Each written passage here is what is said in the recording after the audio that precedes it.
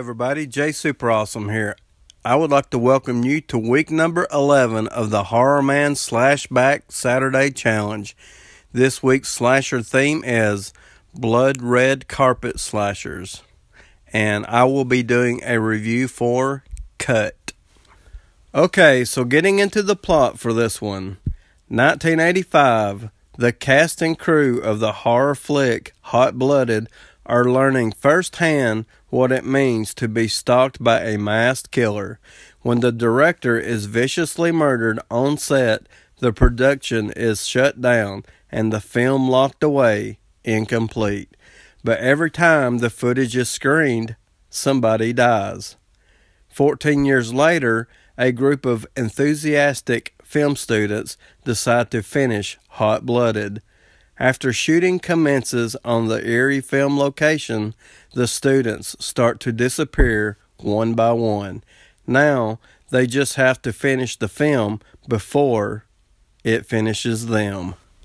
Okay, so the first thing that I wanted to say is Cut works for my Blood Red Carpet Slasher because it has Molly Ringwald in it.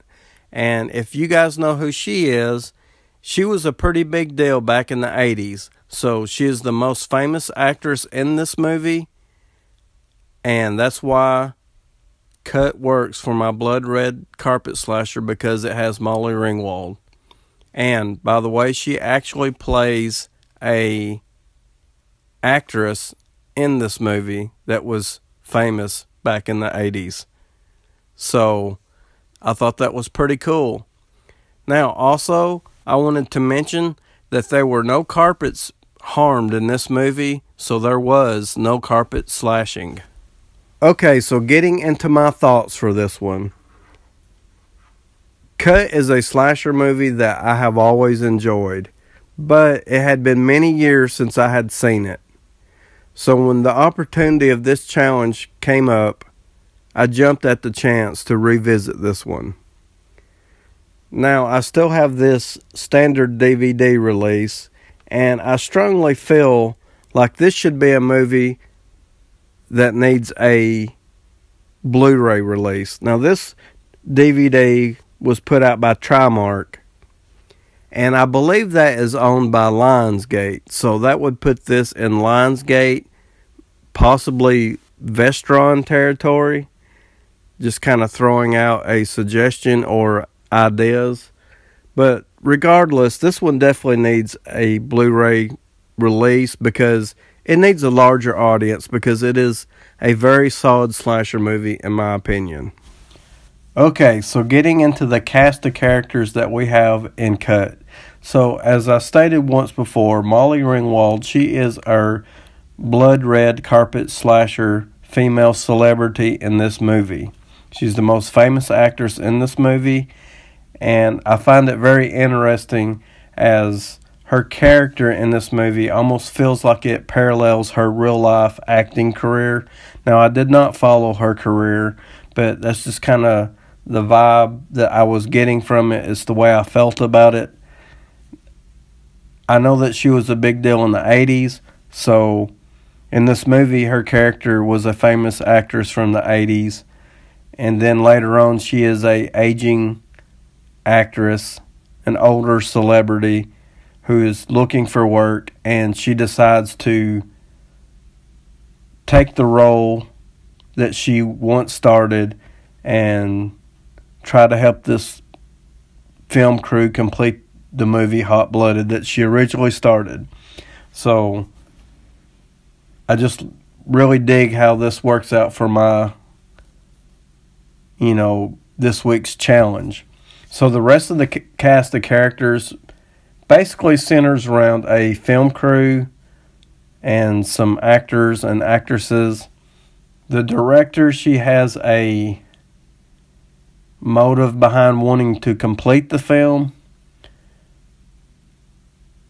Sort of a more personal objective other than it just being a class project. So there's also sort of a producer character. There is the film crew and the other actors.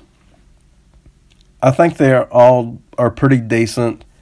There's not really any other standouts, and they're kind of basic kind of characters that you would expect for a slasher movie. Now, I'm not saying that this movie altogether is basic, because I actually think this movie is very creative, and it does try to bring something new to the table, as it is sort of a supernatural slasher type movie with a cursed film.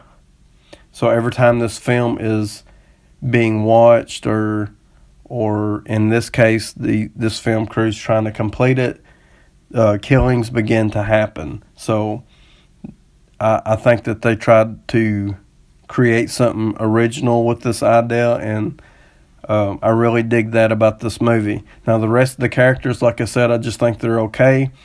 There is one character that I wanted to mention who is an actor who has been cast for the role as the killer. And there's one scene in the movie where he is dressed as the killer, and we actually see him come face to face with the real supernatural killer. And it's a really cool scene in the movie, and yeah, a very enjoyable scene. So that's about all I got to say for the cast of characters. Okay, so now it's time to talk about the killer and cut. I love the whole concept that they come up with for the killer in this movie, as he is basically a curse. So anytime anybody messes with this film, as in trying to watch it, trying to complete it, he appears and the murders begin to happen. So I like that concept. It creates a good character for the killer, and the look of the killer is really awesome as well. And it's probably my favorite thing about this movie is the concept surrounding the killer and the actual look of the killer. So I really love the mask, and the rest of his outfit basically looks like what Michael Myers is wearing. So overall, very solid killer in this film. Now, this is going to be slight spoiler territory, but later on towards the end of the film, he is unmasked, and how that happens is really neat as well. But once he is unmasked, his appearance is kind of burnt looking, and he almost takes on an entirely new character. So he has a little bit of a sense of humor at this point, and he is speaking. So when before he was just kind of silent and stalking, which was kind of neat in its own way, because he was able to stalk people right in front of them, as there was another actor who was cast for the killer, and he was able to kind of blend himself in at certain points in the movie. So overall, a really unique killer, and that's what really works for this movie and what makes this movie really cool.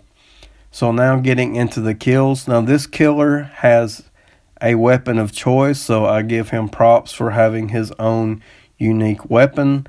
It is sort of like hedge clippers, but it only has one blade, but it does have a little small blade at the bottom, so he is able to do some cutting.